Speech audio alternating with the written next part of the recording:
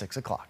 Well, it is a first alert weather day. First alert Chief Meteorologist Dave Aguilera keeping a close eye on conditions for us. Yeah, and we have lots of schools and businesses closing for the snow tomorrow, and it is on our way out there right now. We're not bad. We had a little sunshine come in this afternoon, but don't let that fool you. We've got round 2 coming your way tomorrow morning. Our drive right now, a lot better than this morning. We had a little bit of snow that came through and really made the road slick this morning. It was very icy out there. Now, as the sun sets now, there might be some icy patches, especially in the neighborhood, that you got to watch out for, but it's a big improvement over this morning. I do want to point out that some of the areas of southern Colorado, man, they have got over 2 feet of snow in places like Beulah, San Isabel down there, 32.3 inches of snow, over a foot in the Black Forest, Elizabeth, and Genesee as well, and there is more on the way. Southern Colorado, eastern Colorado could have record snowfall amounts as the snow is pushing through. Another wave coming through tonight, and as we look down,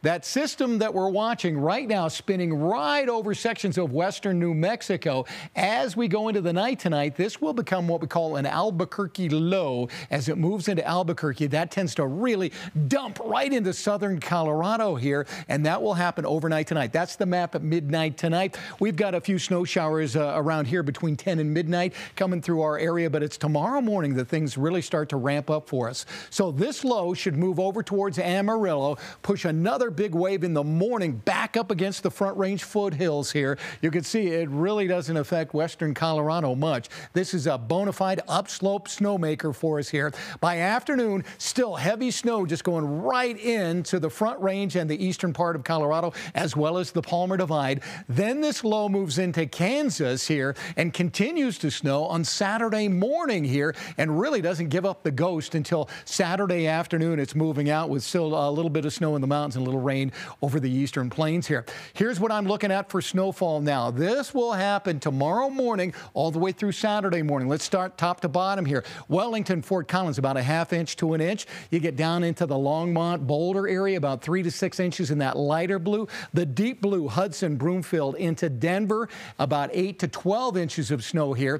And in the purple shades, over a foot, 15 to 17 in parts of Aurora, down through Castle Rock, and then you get down to Monument Hill and then over towards the Lyman area, 12 to 19 inches of snow in some of those areas. And take a look. As a result, we have a winter storm warning that affects all of the Denver metro area back up into the foothills, spreading out all the way to the Kansas line. So again, during the day tomorrow, I suspect I-70 will continue to be closed out that way, maybe all the way through Saturday morning, the way things look right now. So you add up to almost 20 inches on top of what they've already got there.